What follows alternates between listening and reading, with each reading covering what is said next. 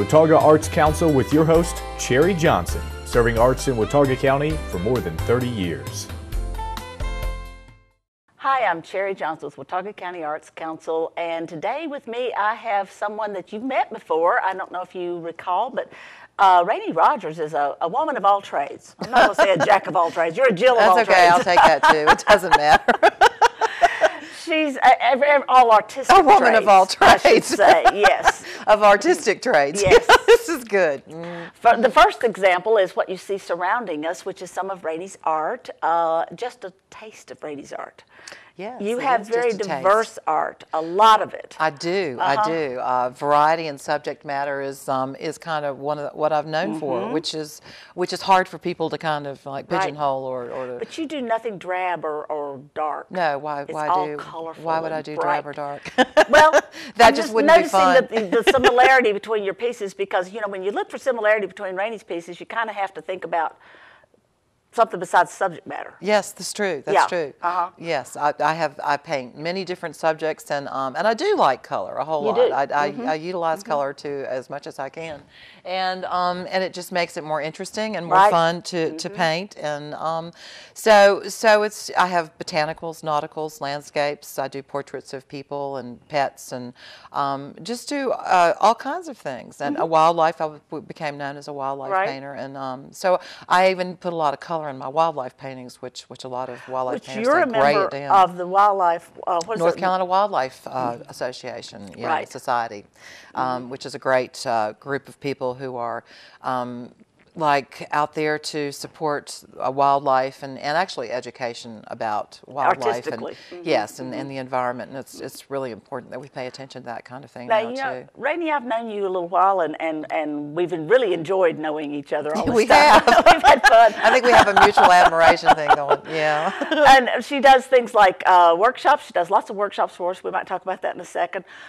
She teaches a variety of different mediums and ways to do things. You also own a gallery. You also do television shows of your own. Yes. You also paint, obviously. Yeah. Yeah, that's got to be the main thing. So the core question is, start at the beginning. When did you start when did you start painting? How did how does this begin? Oh my. Tell me your I think it just kind of, the painting just, it was just innate. You know, I just started drawing on things. Even I can remember in first grade, I'd finish my work and they'd give me a part of the inside of the womb, right? Yes, and outside the box.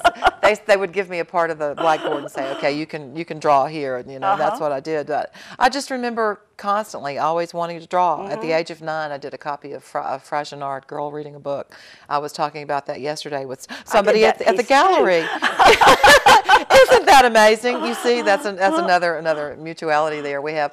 But anyway, so you know, I just love to. I don't know. I think it's just an affliction that gets stronger and stronger and stronger until you realize, okay, this is what I have to do, and so you just sort of go with it. It's innate.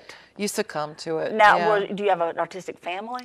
Not particularly. Not particularly at all. I have an aunt that, or maybe a great aunt that did some painting. You know, Sunday afternoon painter kind of thing. But not like a big. No, my sister is very talented, and my daughter is incredibly talented. But she would never take on the life of an artist because she has seen firsthand what it does. It's like I will never be an English teacher. My mother was an English teacher. It's like the English art. My parents were English teachers. Were they really? My sister is an English teacher too. So there's a lot of English, a lot of grammar, a lot of that kind of stuff going around. So with the art, you can just do anything, and it's okay. It's all good. You can't do anything wrong with art, and I guess that's why I went for it too. Now, who's to judge? Did you pursue a lot of schooling in the arts? Well, I majored in art at East Carolina and studio art, painting, and then I actually taught for K through 6 for about 4 or 5 years. I don't even remember, but I was always so tired by the time I got home that I never actually got to my easel. I was just exhausted between that and getting sick, you know, with all the kids and the colds and stuff. So, yeah, that was an experience that, and you know, I'm glad I had it, and I had to put that aside. You and I have an awful lot in common. Been there, done that too. Yeah, no, I'm done. So anyway, I chose the lonely life of an artist, and so so you have to kind of create whatever activity or excitement is going to go on in your life. Some artists are introverts, but you are definitely not an introvert. You don't think? No. Oh, I'm so I surprised. think maybe you have to create your own excitement, and so that's what you've done. Well, life, to me, life really is a stage. I mean, it is for all of us. We write our stories, and either your story can be fun and exciting, or it can be woe is me, or you can like delve into the world of art, which is like probably for me the most exciting thing, because you never know how a painting's going to turn out. And I live painting to painting, and it's all very exciting. And then when someone actually buys your work, it just makes you want to go and do a whole lot more really quickly. So and I love it. It's the ultimate compliment when they want to live with your work. It is when they start reaching for the wallet. It's like, gosh, I did something right. And then you can pay your bills, and you can keep doing it, and and so it just keeps going.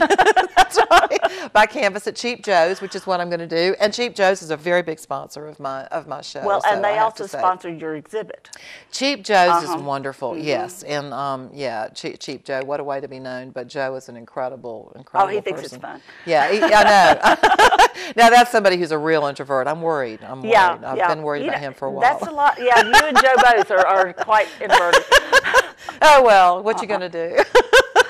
What we're going on that is Raney has an exhibit at the Open Door Gallery at the Blue Ridge Art Space for the month of December, and you just got to come see it. It is absolutely fabulous.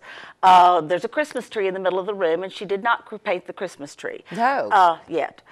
It's like an interactive exhibit. You have to kind of go around the tree to see the other pieces of art. Right. So, and because we had our holiday originals already in that room, then we moved out the art into the holiday originals part into other rooms and kind of expanded that. So it's not gone away, it's just relocated in the building because we wanted to showcase Raney's work in that room, and it works very well. That it room's does, good it for does. you. All the color really just kind of speaks out, even though you do have to go around a beautiful, beautiful tree. It's a great space, and it's a good place to go and just see a variety of my work. And and I'd love for you to come. I'll be there from 7:30. What is it? 5:30 to 7:30. I'll be there at 7:30. I'll come at 5:30. See this afterwards, so yeah. You missed the party. Oh, okay, you missed it. Oh my! But there's one every month. But you can still come. Yes. But you can still come until January 6th. So that's right. Get a Christmas gift. Make a wonderful Christmas gift. And if you want to actually interact with Raney herself, you might go out to the Acorn Gallery. Yes, you can call. I am open by appointment, so yes, you can call and warn me that you're coming, and I'll decide if I'm going to be there. Just kidding. I love to meet new people all the time, and I'm always interested in telling them about my work. You also have more opportunities to get to know Raney on a more personal level because she's teaching workshops with us. Wonderful, fun workshops. The ones she's done so far, it's like I'm in my office, which is the next room down.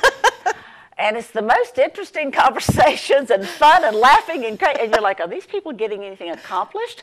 And you go in and there's all these great stuff going on.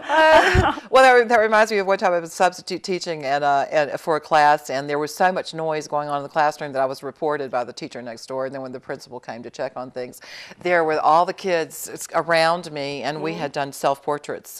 And so I was showing everybody the portraits that all the other kids had done, and they were guessing who it was. And he was like, wow. So everything was under control, but it sounded like it was just really It was just more fun than the teacher next door was having. That was what the problem was. I think so. She was probably having a test or something. Oh, now, dear. back to your paintings. When you start a painting, do you already know what you're going to do? What's the process? I generally have an idea of what I'm going to do, and then I never know how it's going to turn out. So I kind of sketch it, do my little value sketches and whatnot, and then just start painting. And you never know, especially with watercolor. It could turn out any number of ways. Sometimes a piece that I intend to be representational will actually end up abstract, and I do love to do abstract things in between the representational ones because it really lets the creative process just sort of evolve, which is always fun. And it's such a surprise too. Sometimes it's a bad surprise, and sometimes it's a good surprise. Well, there's always gesso. You can start over. Or there's always a fire pit somewhere you can just kind of toss it away in, which is very empowering too. It is. Burn your painting. And also now you do acrylic as well as, do you do oil? I do oils, acrylics, pastels, watercolor, and I'm getting into a little bit of mixed media. So, but you know, you shouldn't stop growing as an artist until, you know, you're done. You're just out of here. So so there's always new stuff and always new materials to use that people are coming up with. So well, and artists like the diversity of that, I think. As a general rule, most of them. Yeah, an artist, I think, you know, you need to be inquisitive constantly and curious about everything, and you know, it just which is why, you know, so a lot of artists will just put their hands in the dirt and put the sand around and have a texture that they like or whatever. So that's why I like art. It's just there's no way to be wrong, really. Now, I was teasing her on the radio a while ago about painting upside down. And there's a really good reason that you paint upside down. Yes. Because, talk to me about that. Well, lets the blood flow to the head. Besides that. Just kidding. Okay. Well, no, it's the whole right brain, left brain connection.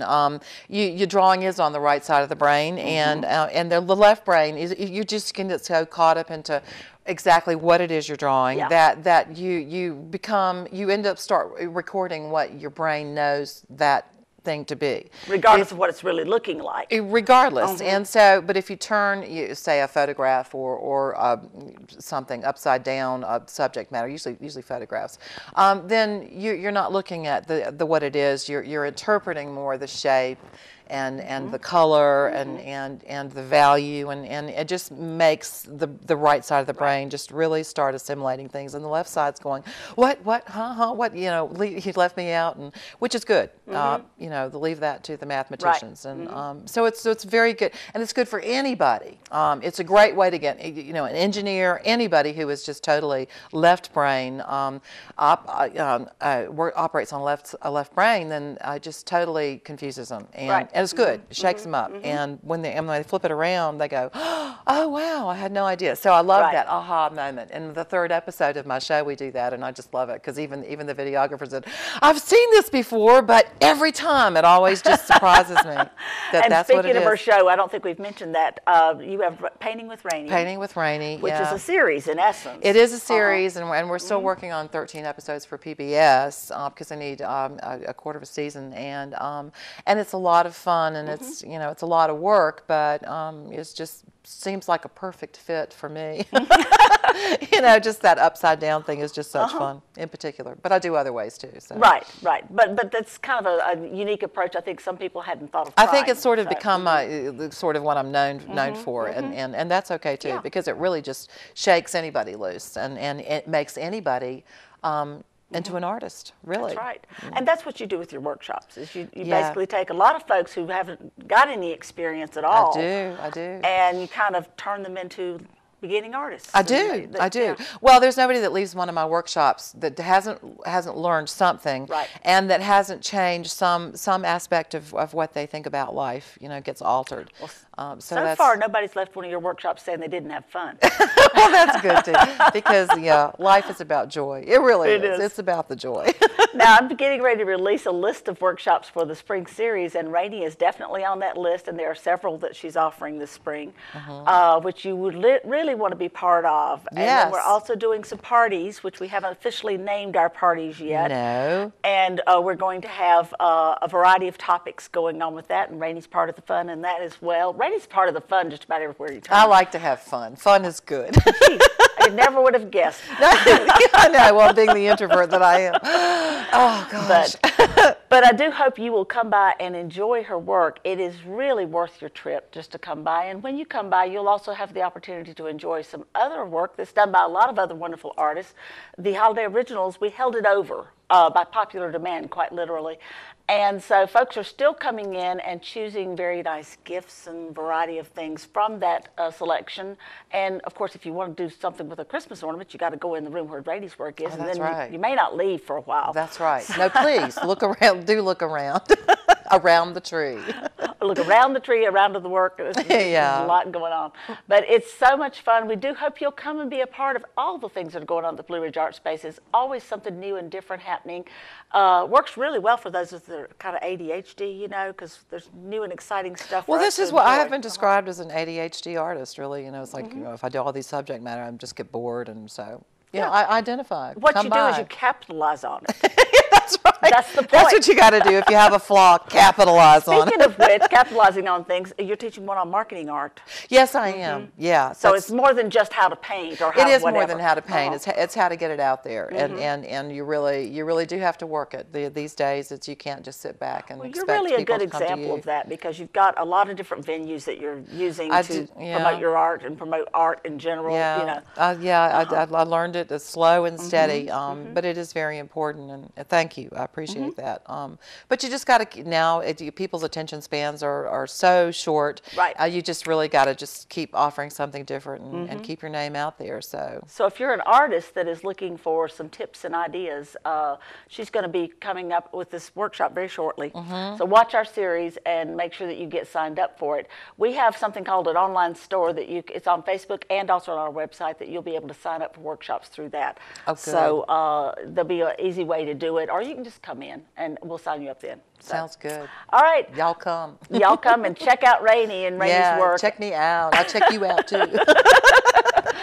And just check out the arts because you want to be part of all that's going on in the arts. Yes. Watauga Arts Council with your host, Cherry Johnson, serving arts in Watauga County for more than 30 years.